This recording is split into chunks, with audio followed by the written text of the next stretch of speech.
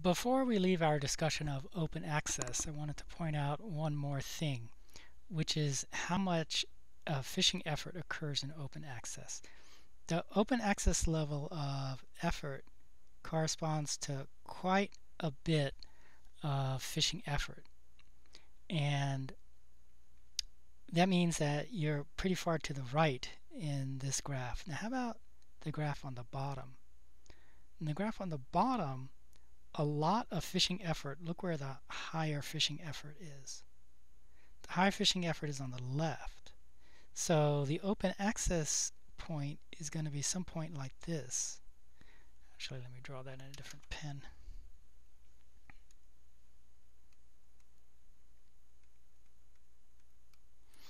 The open access point is going to be someplace with a small population size. So remember that this is population size here. With a small population size because it's a large level of effort. So that's where that's where open access brings you. Now, one traditional way of managing a fishery, so not allowing it to be open access, is to manage it for maximum sustainable yield. Maximum sustainable yield we saw is over here in this diagram. When fisheries are managed by biologists, not economists, they're often managed for maximum sustainable yield because that kind of makes sense. You want the biggest sustainable yield possible. So biologists want sustainability, so you want a sustainable yield, but they want the biggest amount of yield. That's better for the industry, so it's maximum sustainable yield. So we saw where maximum sustainable yield is in the bottom graph. In the upper left, maximum sustainable yield would be here. And in the upper right, maximum sustainable yield is here, maximum sustainable yield effort. So I mentioned that already. And in the bottom graph, a maximum sustainable yield is this level.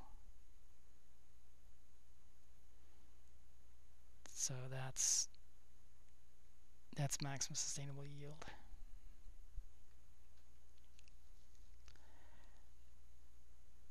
Now what happens if, so we talked about open access, we talked about maximum sustainable yield. Now what happens if you have completely the opposite of open access, which is private property? So that's this term here, private property. So the fish now have owners. You can think about a company owning a certain part of the ocean or owning certain fish regardless of where they are in the ocean. Only this company can catch these fish. If anybody else catches the fish, it's theft, it's illegal, and they can get arrested and go to jail. So with a private property fishery, what happens? So I'm going to draw the upper right-hand graph again. Fishing effort, dollars, total revenue, and total cost.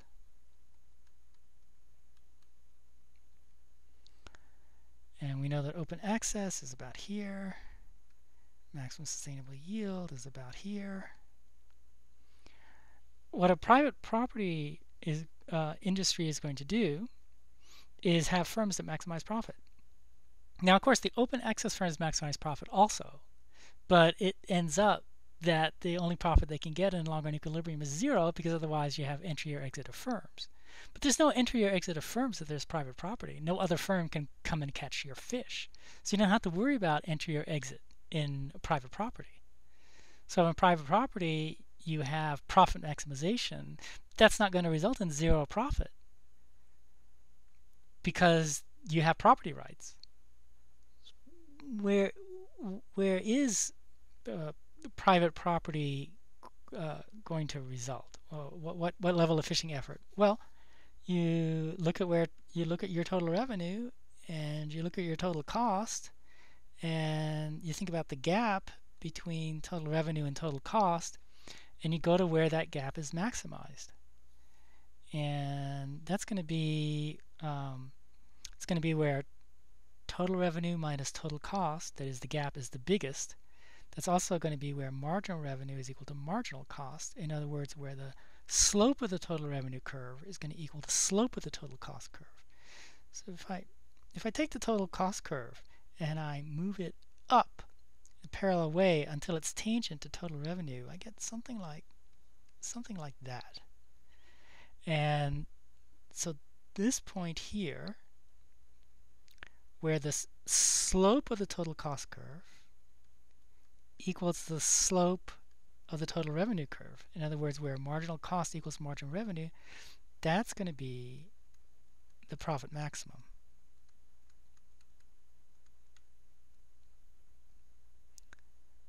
You should ignore this thing here, that about zero profit, because that was about open access equilibrium. That's what we did before.